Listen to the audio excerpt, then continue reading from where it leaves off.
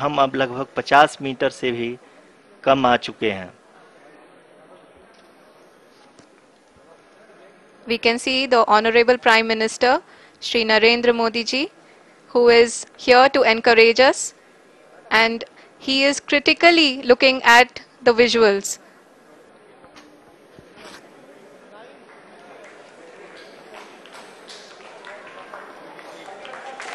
जी हाँ, आप अपने स्क्रीन पे देख सकते हैं कि हम lander module. People are applauding. Let us all wait to hear from the Secretary Department of Space and Chairman ISRO, Shri S. Somanath. Lander module पूरी तरह से सेफली और सॉफ्टली चंद्रमा के सतह पे लैंड हो चुका है। ये हम लोगों के लिए बहुत ही गर्व की बात है। हिंदी में एक कहावत है कि चंदा मामा दूर के, लेकिन अब हम ये कह सकते हैं कि चंदा मामा अपने घर के। बहुत ही उम्दा। The hard work of the entire ISRO community has come to fruition.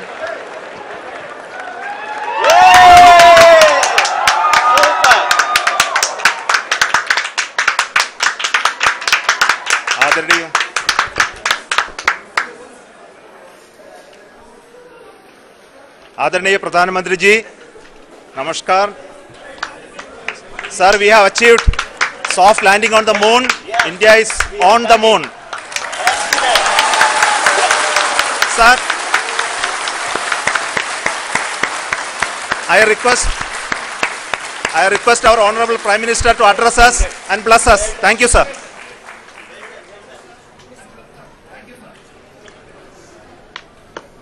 मेरे प्यारे परिवारजनों, जब हम अपनी आंखों के सामने ऐसा इतिहास बनते हुए देखते हैं तो जीवन धन्य हो जाता है। ऐसी ऐतिहासिक घटनाएं राष्ट्र जीवन की चिरंजीव चेतना बन जाती है। ये पल अविस्मरणीय है। ये क्षण अभूतपूर्व है। ये क्षण विकसित भारत के शंखनाद का है।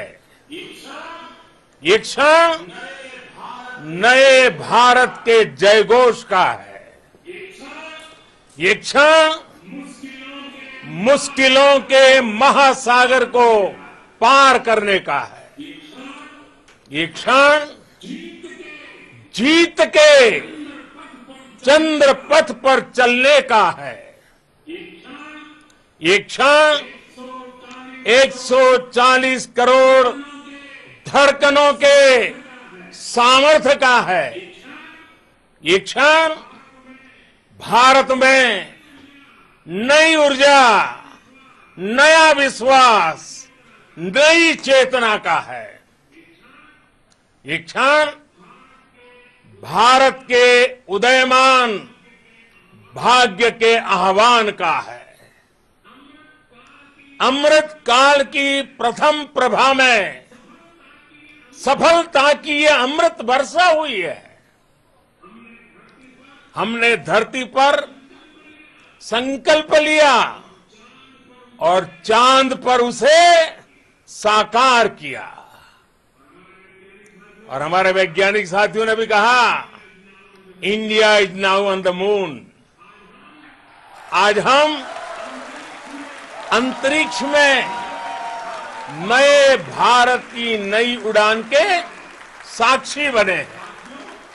साथियों, मैं इस समय ब्रिक्स समिट में हिस्सा लेने के लिए दक्षिण अफ्रीका में हूं, लेकिन हर देशवासी की तरह मेरा मन चंद्रयान महाअभियान पर भी लगा हुआ था। नया इतिहास बनते ही हर भारतीय जश्न में डूब गया है। हर घर में उत्सव शुरू हो गया है। हृदय से मैं भी अपने देशवासियों के साथ, अपने परिवारजनों के साथ इस उमंग और उल्लास से जुड़ा हुआ हूं। मैं टीम चंद्रयान को, इसरो को और देश के सभी वैज्ञानिकों को जी जान से बहुत बहुत बधाई देता हूं, जिन्होंने इस पल के लिए वर्षों तक इतना परिश्रम किया है। उत्साह, उमंग, आनंद और भावुकता से भरे इस अद्भुत पल के लिए मैं 140 करोड़ देशवासियों को भी कोटि कोटि बधाइयां देता हूं। मेरे परिवारजनों, हमारे वैज्ञानिकों के परिश्रम और प्रतिभा से भारत चंद्रमा के उस दक्षिणी ध्रुव पर पहुंचा है, जहां आज तक दुनिया का कोई भी देश नहीं पहुंच सका। अब आज के बाद से चांद से जुड़े मिथक बदल जाएंगे, कथानक भी बदल जाएंगे और नई पीढ़ी के लिए कहावतें भी बदल जाएगी। भारत में तो हम सभी लोग धरती को मां कहते हैं और चांद को मामा बुलाते हैं। कभी कहा जाता था, चंदा मामा बहुत दूर के हैं। चंदा मामा बहुत दूर के हैं।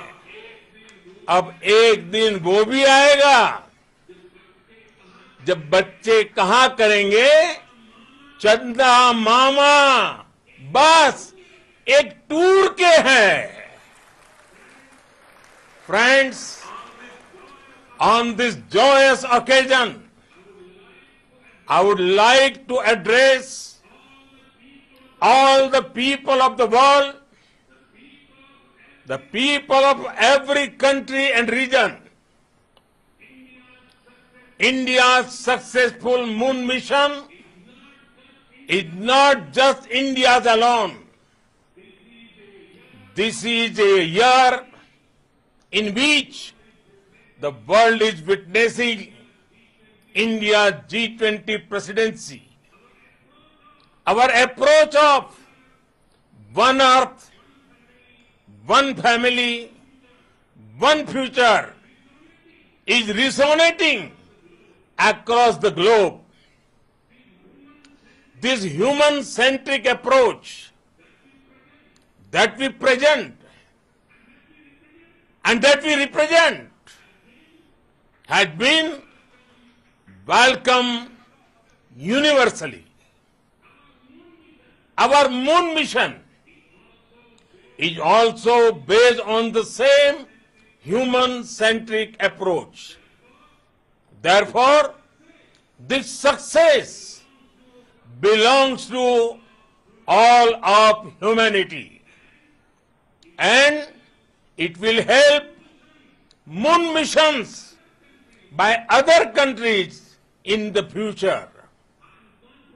I am confident that all countries in the world, including those from the global south, are capable of achieving such feats. We can all aspire for the moon and beyond. मेरे परिवारजनों, चंद्रयान महाअभियान के ये उपलब्धि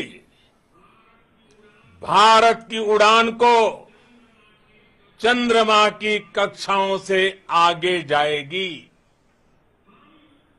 हम हमारे सौर मंडल की सीमाओं का सामर्थ्य परखेंगे और मानव के लिए ब्रह्मांड की अनेक संभावनाओं को साकार करने के लिए भी जरूर काम करेंगे। हमने भविष्य के लिए कई बड़े और महत्वाकांक्षी लक्ष्य तय किए हैं। जल्द ही सूर्य के विस्तृत अध्ययन के लिए ISRO Aditya L1 mission launch करने जा रहा है। इसके बाद शुक्र भी इसरो के लक्ष्यों में से एक है। गगनयान के जरिए देश अपने पहले ह्यूमन स्पेस फ्लाइट मिशन के लिए भी पूरी तैयारी के साथ जुटा है। भारत बार बार ये साबित कर रहा है कि sky is not the limit. साथियों, साइंस और टेक्नोलॉजी देश के उज्जवल भविष्य का आधार है। इसलिए आज के इस दिन को देश हमेशा हमेशा के लिए याद रखेगा। यह दिन हम सभी को एक उज्जवल भविष्य की ओर बढ़ने के लिए प्रेरित करेगा। ये दिन हमें अपने संकल्पों की सिद्धि का रास्ता दिखाएगा। ये दिन इस बात का प्रतीक है कि हार से सबक लेकर जीत कैसे हासिल की जाती है। एक बार फिर देश के सभी वैज्ञानिकों को बहुत बहुत बधाई और भविष्य के मिशन के लिए ढेरों शुभकामनाएं। बहुत बहुत धन्यवाद।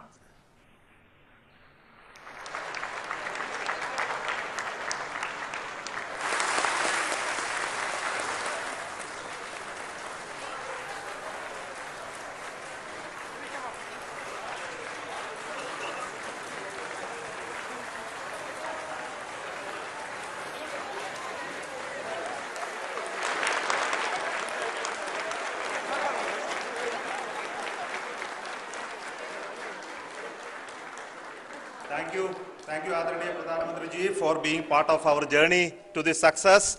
And let me take this opportunity to thank the people behind this mission. The project director of Chandrayaan 3, he is here.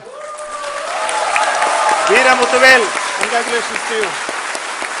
The associate project director, Kalpana, and the mission operations director, Srikanth. And the satellite was built at your house satellite center, Shankar and the director.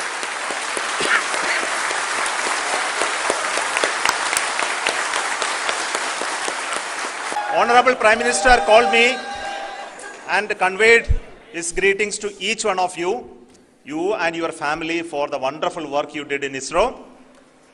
So thanks are to him for the support that he is giving to us for missions like Chandrayaan 3 and the missions that are in the offing. I think that's a great word of comfort that we are receiving for pursuing the inspirational work that we are doing for the nation.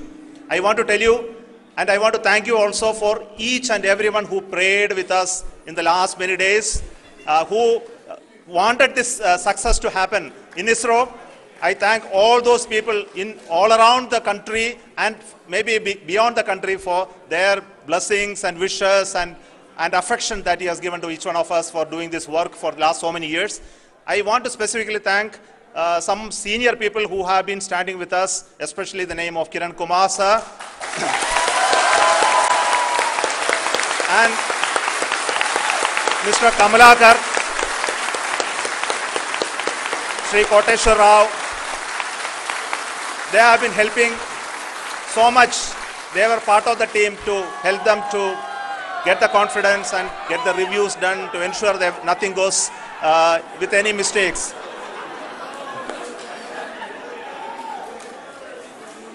And of course, this is not the work of us alone. This is a work of a generation of ISRO leadership and ISRO scientists. And this is a journey we started in Chandrayaan 1, continued in Chandrayaan 2, and Chandrayaan 2 craft is still working and doing a lot of communication work with us. And all the team that contributed to building Chandrayaan 1 and Chandrayaan 2 should be remembered and thanked while we celebrate Chandrayaan 3. And this is an incremental progress and definitely a great, huge one it is. And thank you so much for all the support and work that you have done. Thank you.